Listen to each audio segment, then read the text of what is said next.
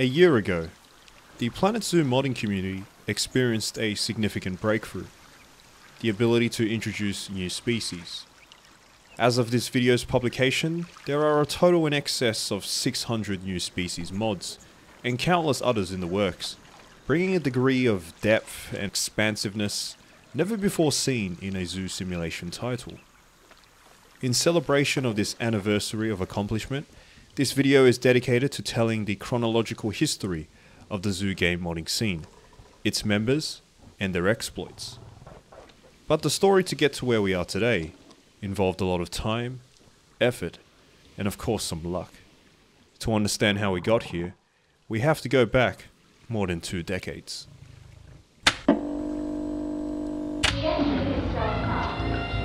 Welcome to Jurassic Park.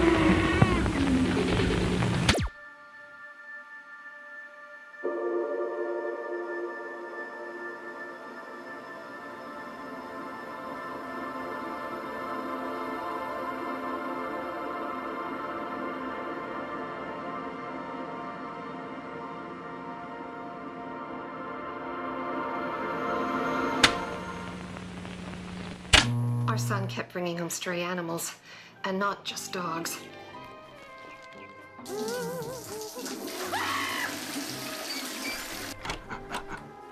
Things were getting out of hand. We were so relieved when we bought Zoo Tycoon for our computer. Zoo Tycoon was considered the first of its kind, the first of the namesake series that would define the zoo genre it created. Combining a diverse roster of animals, its educational qualities yet non-serious tone, and an early portrayal of zoo business simulation, made it the nostalgic, classic childhood favourite of this generation. Its longevity thereafter was attributed to the developers, Blue Fang Games, who provided the community with the Animal Project Editor, commonly abbreviated as APE, a program for creating and editing the game's animals and scenery objects. This enabling of modding laid the bedrock of associating zoo games with user-driven support. Coupled with the numerous expansion packs and free downloads, it was possible for Zoo Tycoon players to oversee an enormous amount of biodiversity, and made this factor one of the quintessential elements of the zoo simulation genre going forward. My name is Ashley, and that's my zoo. This is my zoo. This is my zoo. This is my zoo. And now I need $15 from each of you.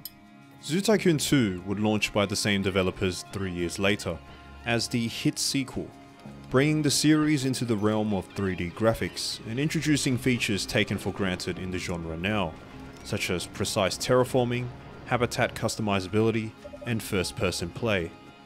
It wasn't a perfect game, and looking back it has aged quite poorly in some aspects, but the game was still the premier go-to zoo sim for the past 2 decades, living up to its status as an accomplished sequel.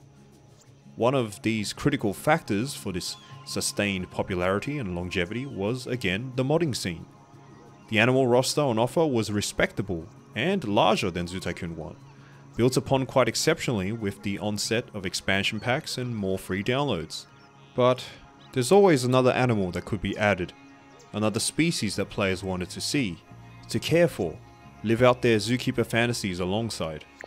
With community-hosted forums such as Zoo Tycoon 2 Roundtable, mods became extremely accessible to the general public, and pretty much kept the game alive and player base invested well into the 2010s.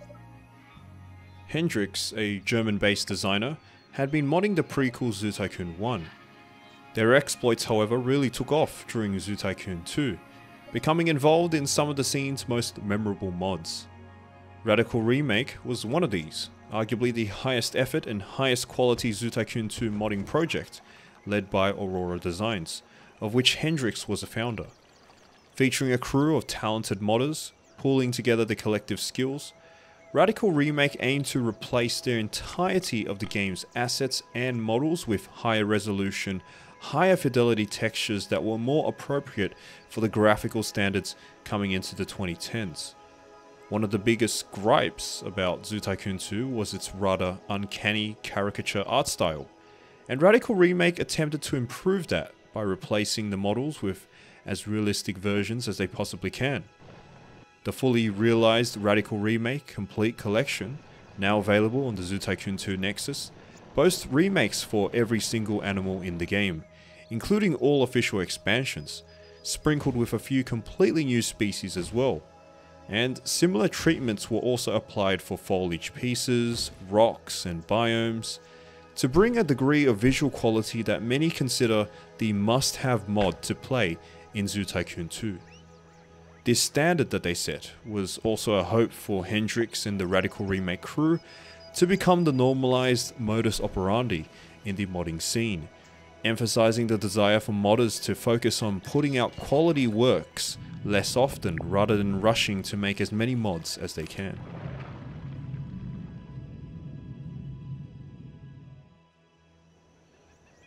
Besides Radical Remake, Hendrix also collaborated on a number of side projects with another famous Zoo Tycoon 2 modder under the handle Zero Svalmont, such as Wild New World, an Amazonian user-made expansion pack, or Crocodilia, introducing several crocodilian varieties into the Zoo Tycoon 2 roster. Hendrix importantly would develop Ape 2, a sequel to the modding tools for use specifically in this game, which released on the Zoo Tycoon 2 Roundtable in 2016. Exemplifying the modding philosophy and standards set by Hendrix, Ape 2 showcased a simple, easy-to-use GUI to maximize its accessibility, but did not shrink on the front of features, essentially encapsulating all the tools necessary to create a Zoo Tycoon 2 mod from the ground up. Hendrix also released essential quality of life mods, such as the widescreen hack. Most importantly, Hendrix also devoted much input into modding dinosaurs, which the original game adapted very distastefully. Of particular note was the Walking with Dinosaurs project, which imported species from the BBC series of the same name. Hendrix built the models based on the show, but implemented recent paleontological discoveries to provide a middle ground adaptation.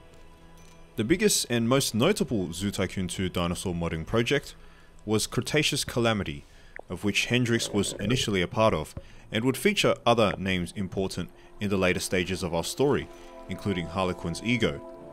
The mod attempted to introduce several fan-favorite dinosaur genera into the game, whilst greatly overcoming the technical limitations of Zoo Tycoon 2 at the same time.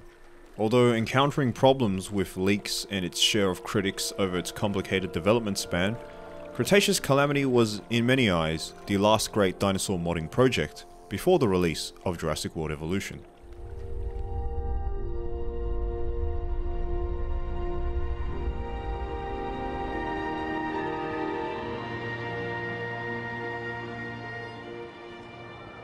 It's yours.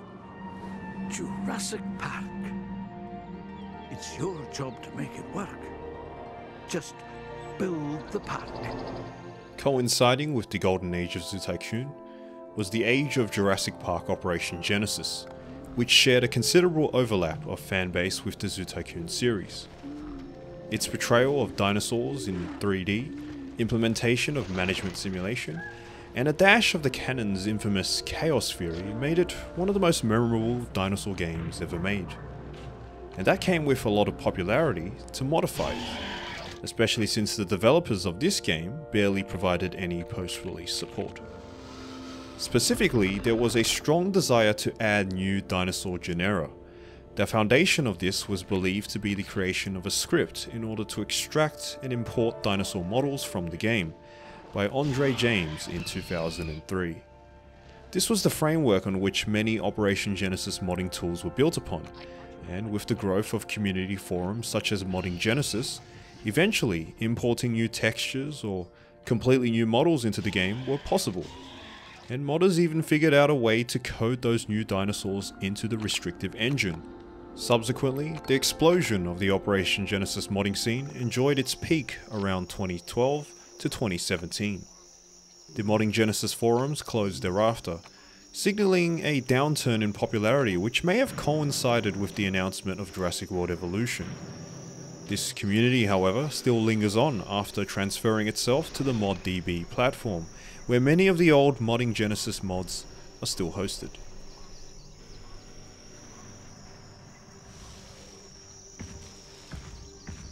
Hendrix would implement his technical experiences from Zoo Tycoon modding to develop community tools for Operation Genesis as well. Model, texture and animation conversion tools, as well as Blender integration are some of the contributions attributed to Hendrix. These tools have been recently updated with Python support and are available through his GitHub. It is evident that Hendrix was a lover of all things animals, but especially dinosaurs, and these early games provided the playground for modders to not only expand content for the games they love to play, but also expand their own technical skills and build a rapport with the Zoo Sim and Dino Sim community. It would take another dinosaur game to release a few years later that would give modders like Hendrix the opportunity to further this passion.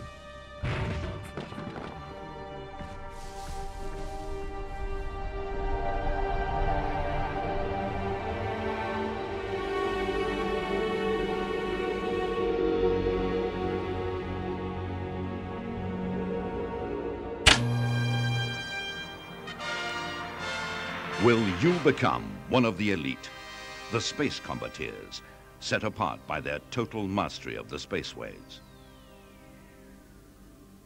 This is your ship, a COBRA-class fighter trader.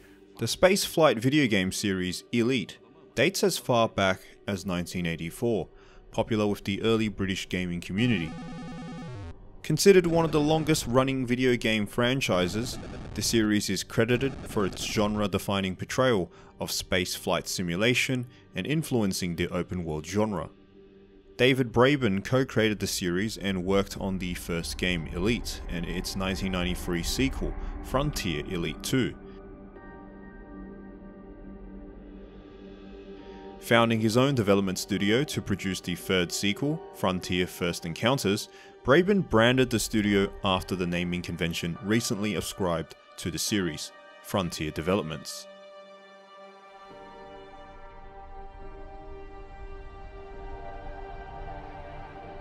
For the next 2 decades, Frontier would work on a myriad of other titles, as well as their proprietary COBRA engine, which Braben has been developing since 1988. The COBRA engine can be found on their early simulation titles, such as Roller Coaster Tycoon 3 in 2004. Frontier Developments took the reins on the esteemed theme park builder series after developing 2 expansion packs for the previous title. This would go on to inspire their Thrillville series, built on the same engine.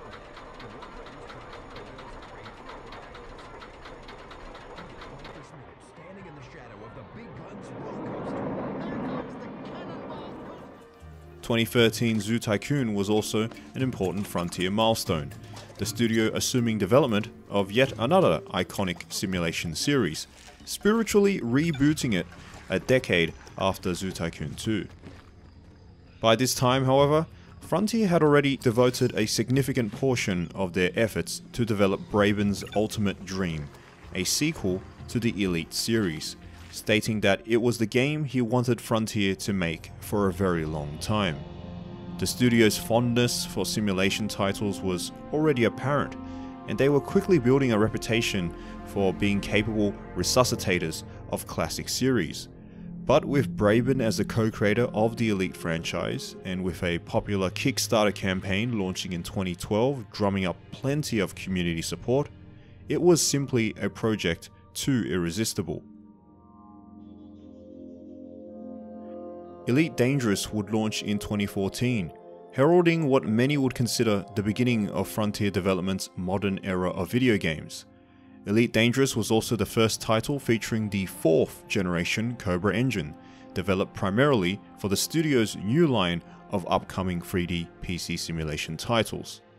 This would include yet another theme park builder in Planet Coaster and its zoological sibling, but more on that later.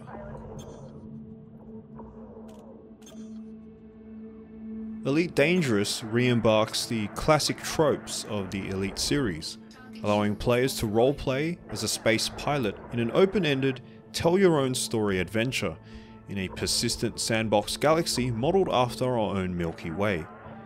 It is here where Inaki begins his part of the story, for Elite Dangerous was the first in the Elite series to attempt massive online multiplayer, allowing players to wing up with their squadron and join a massive community of other players in a fully traversable open galaxy. Inaki would be drawn to the MMO multiplayer with friends aspects of Elite Dangerous, and because of his innate interest in simulation games. However, it was also where Inaki realized that there were some limitations to the game that he wanted to tweak, but also where he realized there was a lack of modding capability. Inaki had previously worked on breaking open other game engines and modding them in the past, racing sims in particular, giving him some technical knowledge and reputation in the underground modding scene. Through 2014 to 2015, Inaki would work on cracking the OVL format of Elite Dangerous. This was a file format used in the COBRA engine to compress pretty much the entirety of the game's data files, containing all of the assets, sounds, textures, and code. At this point, to Inaki's knowledge, nobody had been successful in figuring it out, although he recalled there was ample discussion about it on forums. Eventually, in 2016, Inaki released his first Elite Dangerous mod, a simple plugin in relative terms, to combine third-party voice applications in order to map dynamic travel routes to other star systems, providing a more immersive, real-life pilot playing experience. Plot economic route to elevate.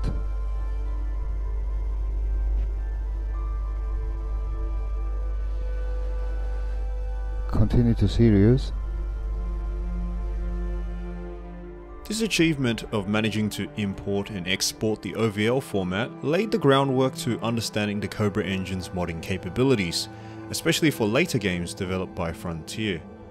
The potential value of this was unrealized at the time because the community around Frontier games and the modding scene around this particular engine was essentially in its infancy, despite the release of Planet Coaster during this time.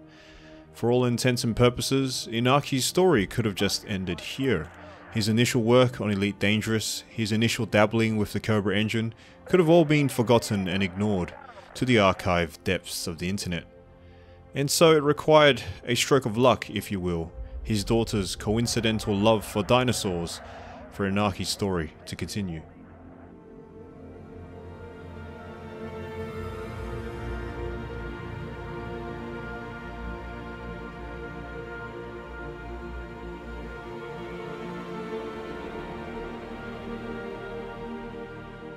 Frontier Developments released Jurassic World Evolution in 2018, the highest profile dino park sim since, well, Jurassic Park Operation Genesis. The game was quite a commercial hit, having sold 1 million copies just 5 weeks after launch. Inaki was inexplicably drawn into the allure of this dino park sim, not because he was personally super excited to play it himself, but actually because of his daughter's interest in the franchise and all things dinosaurs. Inaki quotes that he was much more interested in the game files, having dabbled with the COBRA engine before with Elite Dangerous. Soon, a particular complaint Inaki would hear from his daughter is, "Dad, could we not make these maps larger?" In fact, she wasn't the only one. Complaints about the limited building space in the game was commonplace on forums, the subreddit, and from content creators. And this was the spark that drew Inaki back down the modding rabbit hole. The early Jurassic World Evolution modding community used rudimentary tools to edit Lua scripts, database, and texture files, so that by the end of 2019, texture editing made up the bulk of released mods. Modders initially recolored dinosaur skins, then were able to rework their models, then eventually replaced them altogether. This was led by members such as Luca, Mr. Troodon, Black Frog, and others, in an early attempt at communal direction in this nascent stage of Jurassic World Evolution's modding scene. Hendrix and past acquaintances such as Harlequin's Ego, whom worked together on the Cretaceous Calamity project, would eventually create a more unified modding community to begin work on a set of open source tools to mod the COBRA engine. Inaki would join this community to contribute, providing his initial work on decoding the proprietary OVL formats. The community would be officially named the Open Naja Project, with its Discord server opening in 2020.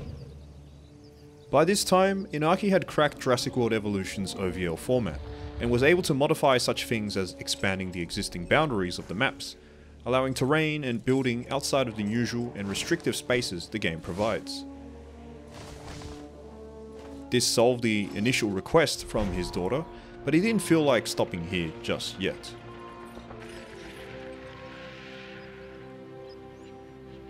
Using primitive Blender integration, he was also able to import his own maps into the game. Hendrix and Harlequin's ego would then take over from Inaki's work and spearhead the general Jurassic World Evolution modding effort, developing the COBRA tools into a more robust, universal framework with its own GUI, intended for public release. This period of modding work saw the overcoming of significant milestones to facilitate more ambitious modding advancements, understanding the OVL file structure better, moving to a process of modders creating their own OVLs instead of injecting into the game's existing OVLs, better integration of Blender to allow importing and exporting of models, and script extenders to improve functionality of modded code. Many of these aspects are still continuously evolving as the newer iterations of the COBRA engine is released. These techniques allowed for the development of quite radical mods for Jurassic World Evolution beginning in late 2020 and into early 2021, highlighted by advanced scripting methods such as those pioneered by Kyodenic. His mods focused on improving quality of life and adding new mechanics. These included the Expedition Charter mod, which transformed the fossil acquisition system to be focused around dig sites, inspired by Operation Genesis' system. The popular Expanded Paths, Pylons and Fences mod, which featured invisible paths and guest path gates, or the Expanded Dinosaur Behavior, vastly broadening the depth of the game's animal AI. Kyodenic experimented with and deepened the modding community's knowledge of binary coding and scripting, which would be important for facilitating gameplay related mods later on in other titles as well. The COBRA engine at this stage was still mostly an enigma. Slowly but surely, however, its secrets were being revealed. With the official developers reluctant to release any modding support and their reticent public stance on modding in general, the community was, for the most part, left to their own devices to crack the game and introduce what in their eyes was the ultimate modding goal, introducing completely new dinosaurs into the game without replacing any of its current assets. However, it wasn't until the release of a new Frontier title that would usher in a new wave of community support and fervor that would provide its biggest breakthrough to date.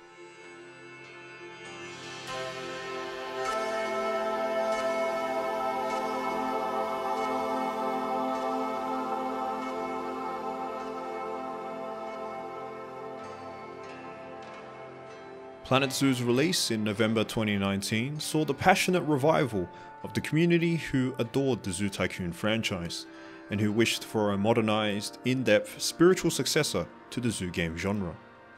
Based on Frontier Development's neglected stance on modding, there was much concern in the community about the potential of modifying Planet Zoo's files, given that at the end of 2019, not much progress had been done in Jurassic World Evolution.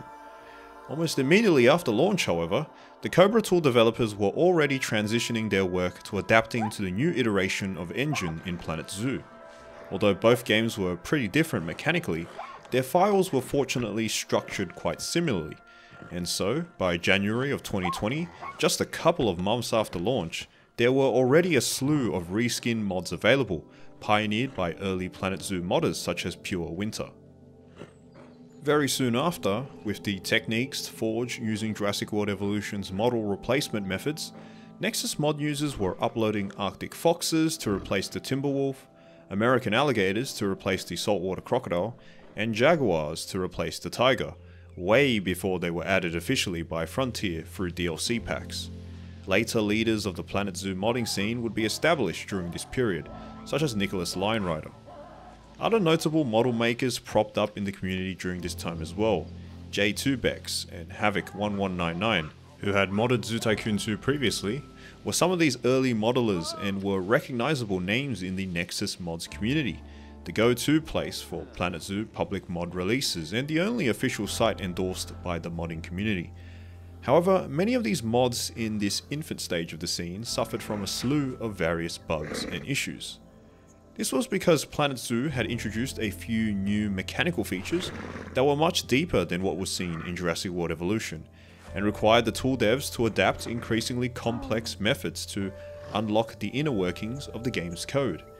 In order to mod an animal in, and for it to feel complete, modders needed to not only build their model based on an existing rig copied from another base game animal, but also flesh out their Zoopedia entries, create differing skins such as albino variants, juveniles, male and female dimorphism, make signage and associated paraphernalia, set accurate offsets for their animations, code in their enrichment and habitat items, or add them into engine databases so they would be recognized by the game's market and breeding system.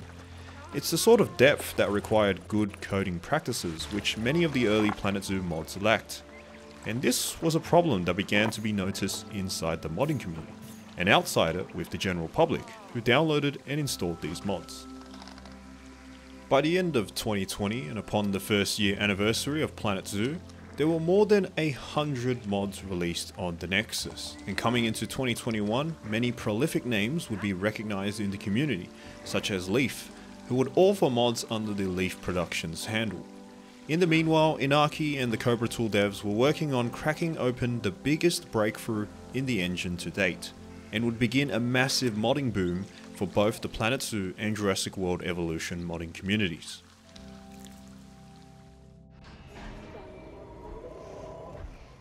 On the 4th of March 2021, Harlequin's Ego released the first new species mod for Jurassic World Evolution, the Torvosaurus.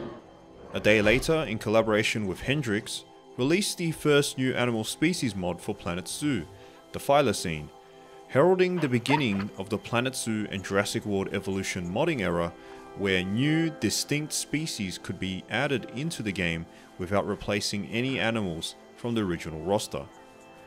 This was attributed to the understanding, processing, and enabling of prefabs, a sort of file storage medium within the OVL format structure. For instance, a prefab of an animal in Planet Zoo would contain its model, its textures, its skeleton data, its animation code. It would also contain databases to supplement the animal's definition in the game's subsystems. Modders had already worked with an initial framework around utilizing prefabs, but this time, Inaki had enabled the insertion of new species by figuring out how to tell the game to recognize new OVLs as their own content packs, essentially tricking the game to think that new mods were newly installed DLCs. As Inaki describes it, prefabs was the modding community's next toy. Quite a big toy, it has to be said. It gave them the freedom to design and subsequently define their own assets and add them into the game, be it animals, props, paths, fences, whatever. Any game asset could theoretically be edited and implemented into the game, and be recognized as a separate entity without replacing any of the game's current assets. That's the important and crucial part in all of this.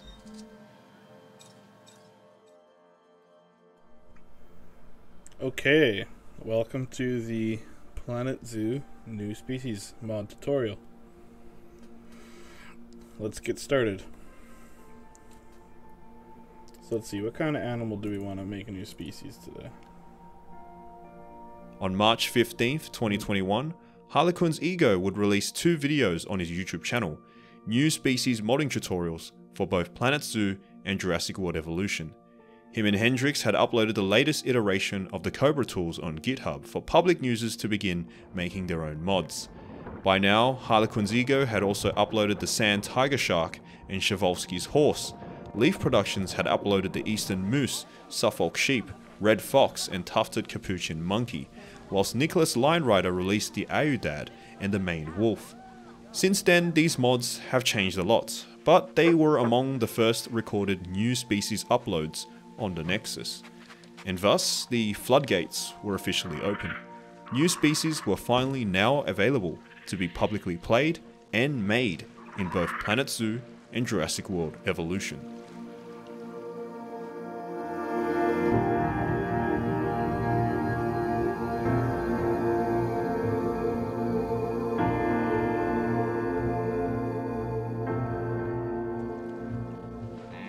Modding a new species is no easy feat. New animal species have to be applied and built onto an existing animal rig. a skeleton or frame if you will, that dictates the animations and behaviours. This was fine to expand the niches of similar animals we already had, such as adding more subspecies of certain animal groups, and so modders were dependent on DLC to introduce completely new rigs to implement some of the more challenging species. The release of the aquatic pack was fairly significant in this regard, as rigs were now available to morph aquatic animals, with a degree of jankiness of course. We could see this with the first few aquatic mods. Harlequin's Ego Sand Tiger Shark mod or some of the early cetacean mods were mapped to the aquatic pack's grey seal or giant otter rig. Beginning in mid-2021, there was an evolution in the community to move on from the mostly solo, self-coded and self-modelled works we see in the early Planet Zoo mods, to a greater collaborative effort seen in the uploads of today. As the scene grew and as excitement for modded animals ripened, there was also an increasing desire for a higher standard of quality. As the saying goes, two hands are better than one. But that isn't to say there weren't any high quality solo efforts. The early mods of Narwhaler come to mind as setting an exceptional standard, but I digress. There were those in the community who excelled with using the tools or had coding knowledge, whilst others were brilliant modelers with an eye for detail and realism, and others may have just been a jack of all trades with limited skills in a range of scopes. This cooperative began to take form in efforts to at first remake existing mods, such as Gaboy remodeling Havoc 1199's leopard subspecies. But soon this later blossomed to a more general trend where many authors would collaborate together. Uploaders such as Leaf Productions, Havoc and Giorno Pizza for instance, have collaborated extensively with Gaboy, MGR, Tosca, Buffzoo and Gen as examples. Through correspondence, they explained that there weren't really any clearly defined roles and all modders would chip in with work where they can, whether that be visual work or coding work, despite many of the mods condensed into only a few uploaders on the Nexus. Because Nexus mods can only be uploaded by one author, sometimes it's difficult to appreciate the breadth of personnel that is truly involved. In fairness, modding projects are never really managed in closed spaces as well, with plenty of supporting discussions happening in the Discord, with the most experienced community figures such as Leaf and Nicholas Linerider always ready to lend a helping hand. This could be easily seen with the release of compilation packs, not dissimilar to the time of Zoo Tycoon 2. The first of these was the Flamingo pack, made by Leaf Productions, Gen and Nicholas Linerider, featuring 5 flamingo species. Nicholas Linerider would be the lead figure organising the Safari Animal Pack, which featured over 40 African animal varieties, compiling works from 13 authors. Collaboration is especially important with the need for regional localization. As Planet Zoo and later modding attracted players from all corners of the globe, and also because modders themselves spoke a variety of languages, there was a specific need to translate the mods to be as widely accessible as possible. Luckily, there are no shortage of volunteers in the community, and by using services such as Trello, modders can upload their original English localizations and have them translated retroactively. As Blender integration improved, it was possible to, with some tweaking, port over high-quality models made in other games. For instance, marine animals from the game Endless Ocean developed by Arica, sharks from Tripwire Interactive's Maneater, even dinosaur models from the latest Jurassic World Evolution 2. High-quality models from Zoo Tycoon 2 modding projects were revamped for use into Planet Zoo as well. Zero Svalmont, for instance, was an avid shark enthusiast during Zoo Tycoon 2 days, and his work on that animal group provided the model for many of the shark ports for Planet Zoo's own mods. Utilizing the particle system in Blender, modders could comb precise hair fins to make the fluffy ears of the Victorian koala, or the distinct tufted ears in Gen's upcoming update of the Red River Hog. They can also generate thick and lush fur on the woolly mammoth, or build brand new quills as on the North American porcupine. With the Europe Pack DLC, it is now also possible to assign more than 2 textures to animals. The upcoming update for the Chitao or Axis Deer mod will feature 4 texture skins with differing color patterns, including albino and melanistic variants. This recent discovery was thanks to the modders taking advantage of the pack's fallow deer code, allowing modded animal individuals to be outfitted with unique fur coats and skin patterns, adding a degree of visual variation never seen before in Planet Zoo mods. Prefab development in the meanwhile also continued. The COBRA tool developers were also able to unlock components, which are structures the prefabs are made off of that define their in-game functionality. With this advancement, custom gameplay could finally be implemented into Planet Zoo, providing modders with a platform to introduce completely new animal behaviours without copy and pasting from the base animal rigs. This can be seen with the Kirk's Dick Dick mod by Gen, featuring the first fully functional growing juvenile. Script writing, not dissimilar from Kyodenic's Jurassic World Evolution mods, made other gameplay mods possible as well. Planet Zoo Plus, for instance, implemented roller coaster and other ride mechanics from Planet Coaster.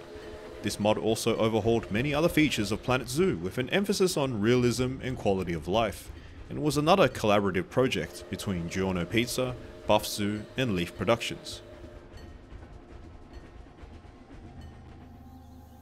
Kyodenic would also contribute massive gameplay mods to the Planet Zoo repository as well, with a better first-person mode and free build expanded building mods.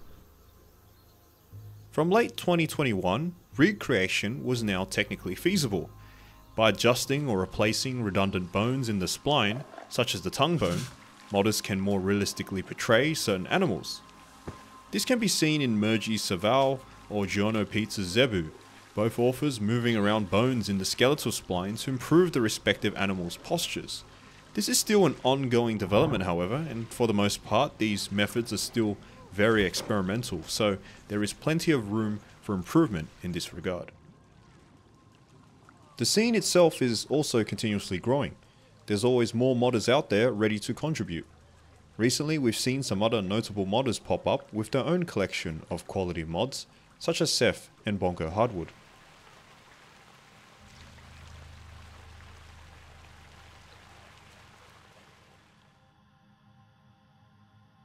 Jurassic World Evolution 2 launched in November of 2021, with both players and modders for the most part abandoning the previous title to work with more of the gameplay features available in this sequel. Regardless, the engine has proven to be quite similar, and so far there haven't been any notable breakthroughs on this front, but there's still considerable modding activity as modders port over their old creations. The addition of the Aviary and Lagoon should allow for much more mod diversity than just land dinosaurs, however, so in a sense this sequel has certainly a higher ceiling for potential.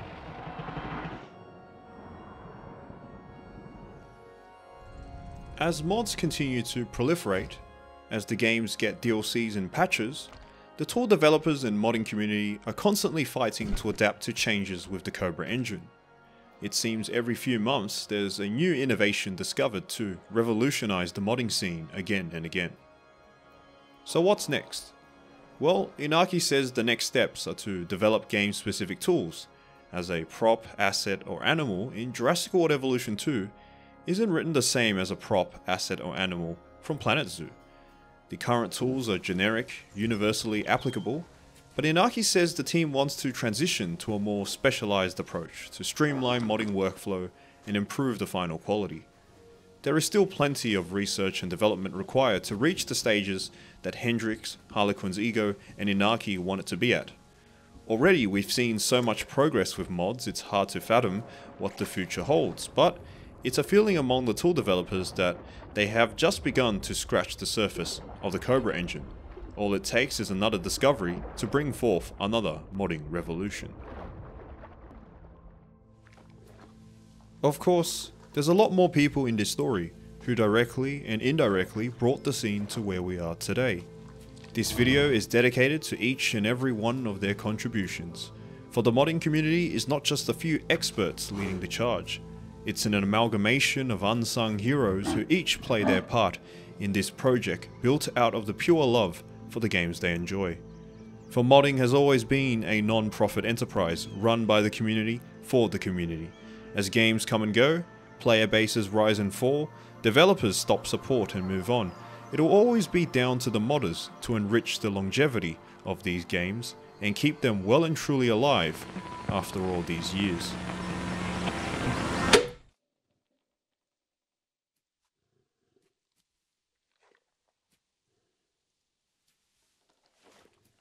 Special thanks to the correspondents and others for giving their time and assistance in the making of this video. And of course to the Patreons, whose funding made it all possible. You too can support the channel and more works like this for as little as $1 a month.